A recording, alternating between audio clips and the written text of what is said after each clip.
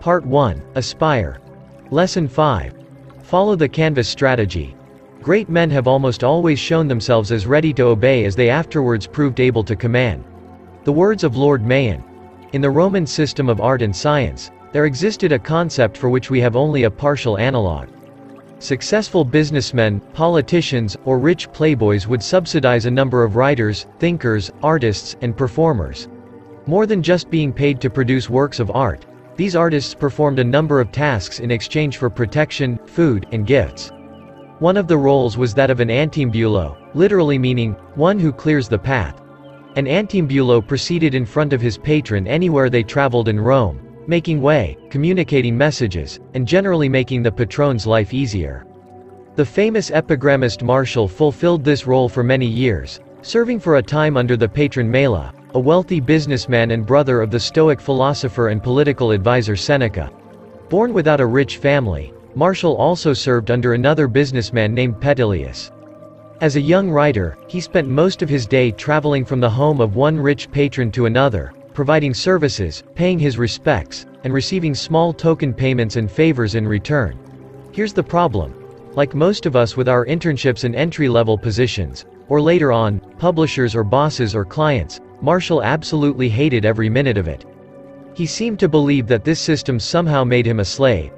Aspiring to live like some country squire, like the patrons he serviced, Martial wanted money and an estate that was all his own. There, he dreamed, he could finally produce his works in peace and independence. As a result, his writing often drags with a hatred and bitterness about Rome's upper crust, from which he believed he was cruelly shunted aside. For all his impotent rage, what Martial couldn't see was that it was his unique position as an outsider to society that gave him such fascinating insight into Roman culture that it survives to this day. Instead of being pained by such a system, what if he'd been able to come to terms with it? What if, gasp, he could have appreciated the opportunities it offered? Nope. It seemed to eat him up inside instead. It's a common attitude that transcends generations and societies. The angry, unappreciated genius is forced to do stuff she doesn't like, for people she doesn't respect, as she makes her way in the world. How dare they force me to grovel like this? The injustice. The waste. We see it in recent lawsuits in which interns sue their employers for pay. We see kids more willing to live at home with their parents than to submit to something they're overqualified to work for. We see it in an inability to meet anyone else on their terms, an unwillingness to take a step back in order to potentially take several steps forward. I will not let them get one over on me. I'd rather we both have nothing instead. It's worth taking a look at the supposed indignities of serving someone else. Because in reality, not only is the apprentice model responsible for some of the greatest art in the history of the world. Everyone from Michelangelo to Leonardo da Vinci to Benjamin Franklin has been forced to navigate such a system.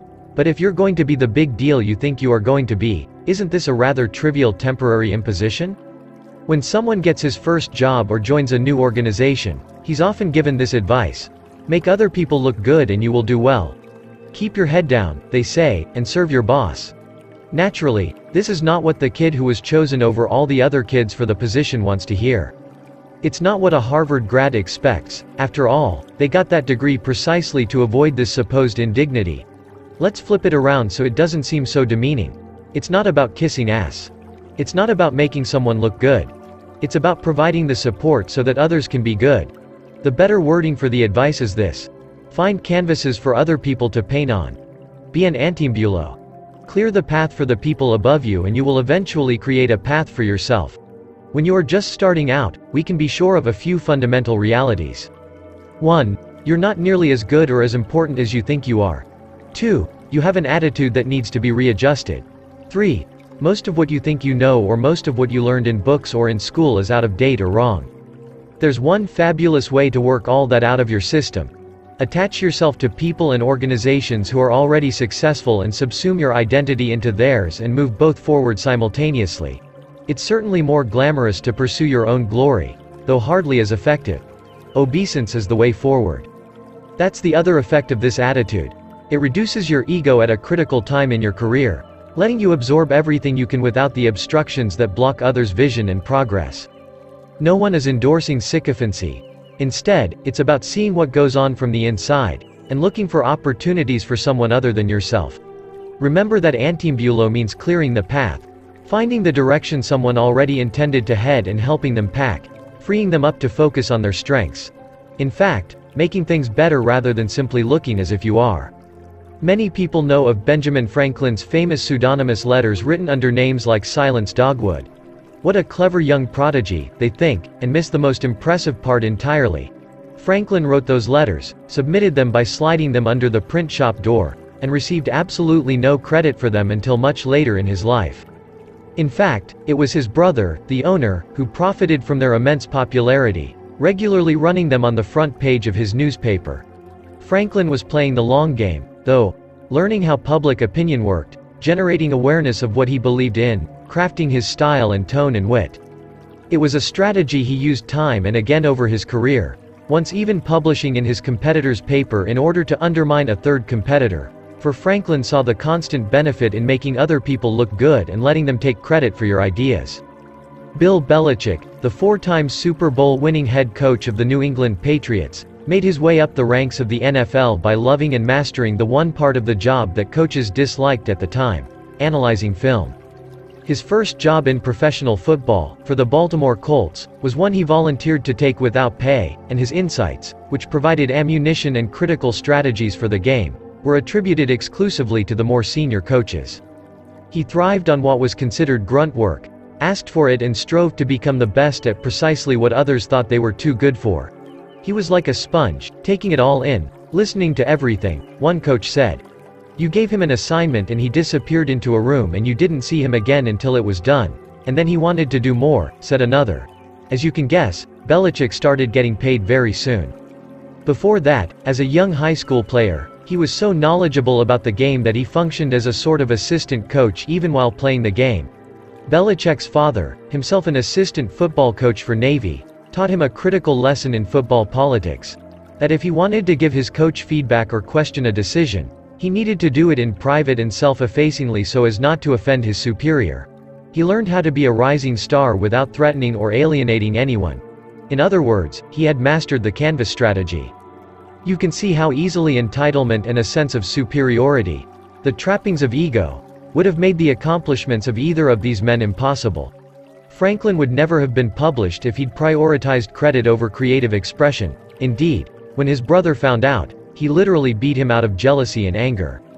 Belichick would have pissed off his coach and then probably been benched if he had one-upped him in public. He certainly wouldn't have taken his first job for free, and he wouldn't have sat through thousands of hours of film if he cared about status. Greatness comes from humble beginnings. It comes from grunt work. It means you're the least important person in the room, until you change that with results. There is an old saying, say little, do much. What we really ought to do is update and apply a version of that to our early approach. Be lesser, do more. Imagine if for every person you met, you thought of some way to help them, something you could do for them, and you looked at it in a way that entirely benefited them and not you.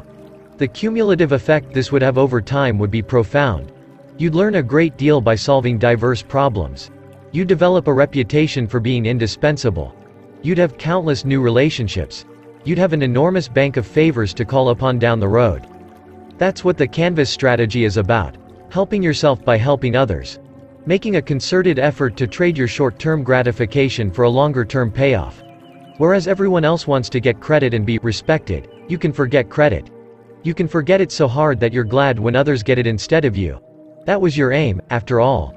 Let the others take their credit on credit, while you defer and earn interest on the principal. The strategy part of it is the hardest. It's easy to be bitter, like Marshall.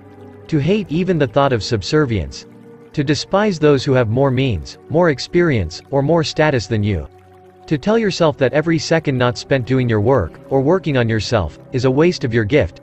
To insist, I will not be demeaned like this. Once we fight this emotional and egotistical impulse, the canvas strategy is easy. The iterations are endless. Maybe it's coming up with ideas to hand over to your boss. Find people, thinkers, up-and-comers to introduce them to each other. Cross wires to create new sparks. Find what nobody else wants to do and do it. Find inefficiencies and waste and redundancies. Identify leaks and patches to free up resources for new areas.